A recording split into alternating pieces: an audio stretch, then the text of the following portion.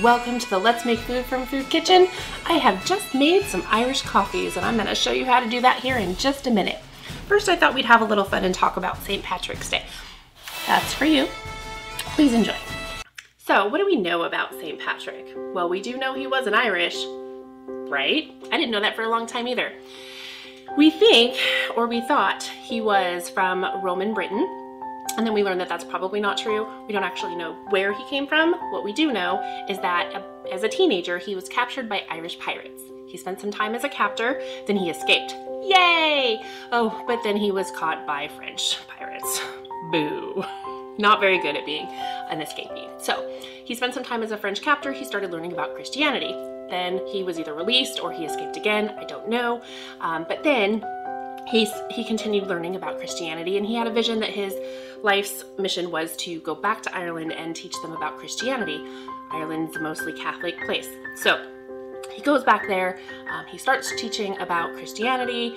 He uses the shamrock to teach them about the Holy Trinity. You know, the big green 3-leaf looking thing that we see absolutely everywhere. So I want to make sure there's one. It said that he used the shamrock to teach the Irish about the Holy Trinity, the Father, the Son, and the Holy Ghost, the 3 leaves of the shamrock. Not sure if that's actually true, but we see the shamrock everywhere all the time now. And they're saying he's responsible for it. Who's they? I don't know. I read it somewhere on the internet. It must be true, right?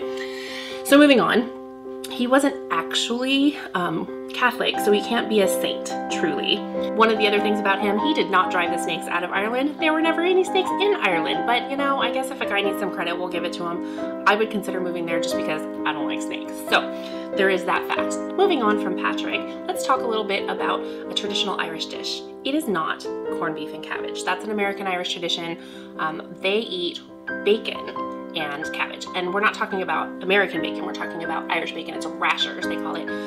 It's a pork loin with a fat cap left on it still. They salt it and let it brine for, I don't know, 4, 5, 6 days. They slice it really thin, and then they fry it up. That's their bacon. So they make bacon and cabbage. However, that's not what we're gonna make for St. Patrick's Day if you're gonna follow along with what I'm doing. Because St. Patrick's Day falls on a weekday, I thought I would make a stew, because you can make it in the crock pot. You can set it up in the morning and you can go to work and come back and it'll almost be ready for you. So what I'm gonna do, down in the description, I'm gonna post the ingredients for Irish stew and for a soda bread. So we'll get started with that. I'll post them on the 16th in the morning. And then once I've posted them, I'll switch the ingredient list over to the link to the videos. That way you can prep your vegetables the night before and then make your stew. Did you know that green wasn't actually the original color associated with St. Patrick's Day? It was red or blue and then red. It was one of the two at one time, and then it was the other one. But now it's green. The reason it's green is they believe it makes you invisible to leprechauns.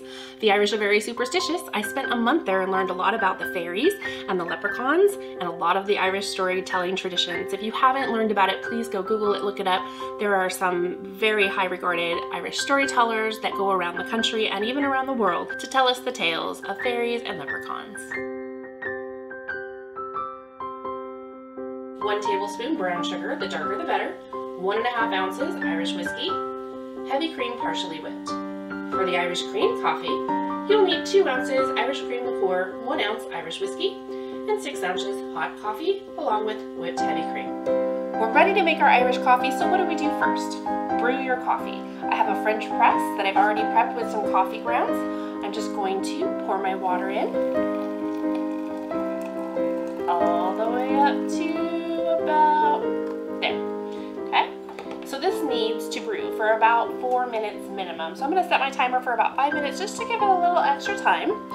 And while that's happening, 3, 4, 5. While this is brewing, I'm just going to set it aside out of my way. And I'm going to whip my cream.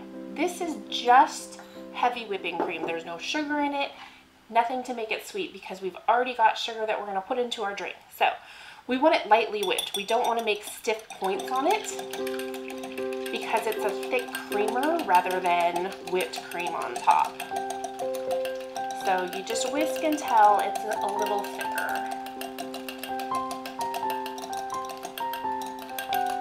Whisk, whisk, whisk, whisk.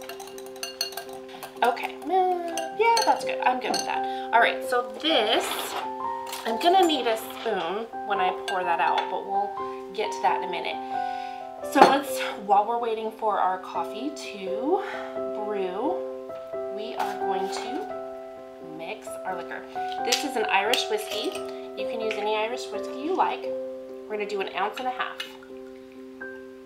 There is 1 ounce and about 1/2. Now some people like to heat up the glass prior to mixing your drink, and they put the coffee in first because they don't want to break their glass mug. I pour the liquor in first because that'll cool down the coffee a little bit. And I'm going to go ahead and add my sugar and get that dissolving. I'm impatient. I don't want to wait. So while that's going, I try to do all of the steps I can possibly do.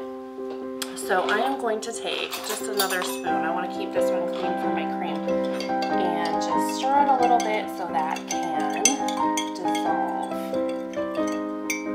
There we go. So we'll wait 5 minutes and pour in the coffee. There's our timer. We can go ahead and move on to the next step. Now if you've used a regular coffee brewer, you can skip this part. I'm choosing to use a French press. If you've never used a French press, make sure you get the large grind coffee. If you get fine grind, it can clog up the mesh and build up some pressure you don't want in your coffee. All right, that's ready to go. So I'm simply just going to pour this about 2/3 full.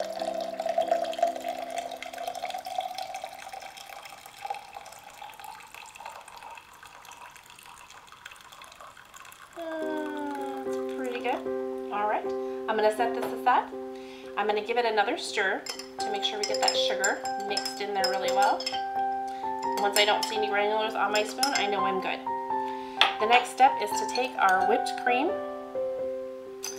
and we're going to take the back of our spoon and gently pour it. So the goal here is not to get the cream mixed in the coffee. You just want it to sit on top of the coffee. Just like so. And then you've got some beautiful layers. And if you don't like a lot of cream in your coffee, you don't have to put a lot in. Just use what you are comfortable with. And this is about 4 ounces of whipping cream. And that, my friends, is a beautiful Irish coffee. So let's move on to the Irish cream coffee. I'm just gonna set this over here. I'm going to bring this cup over here, and I'm not going to use sugar this time. I know some recipes will call for the sugar. I'm not a fan of super sweet drinks, and the Irish cream has a lot of sugar in it already. So we need 1 ounce of our whiskey, and we need 2 ounces of our Irish cream. Again, that was Irish whiskey, of course.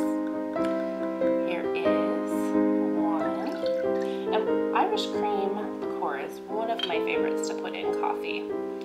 So I tend to go a little bit heavier, but for the sake of this episode, I'm doing it the way it's traditionally done. I'll do it with the 2 ounces instead of, like, I don't know, 5. Okay, that's in my cup. I'm just gonna pour in my coffee. Hopefully there's enough in there. Ooh, I'm leaking somewhere.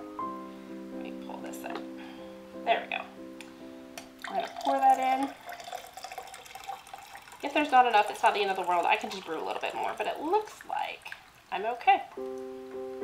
Perfect. So now I need to whip some more cream, so I'm going to get that out. Hang on 1 second. So I need to whip this just like I did for the Irish coffee, except I'm going to whip it a little bit more. Not to the consistency of whipped cream with the stiff peaks, but a little thicker than that. And it's really quick. Honestly, it doesn't take that long. And you're going to pour it in with the same technique over the spoon to get that separation.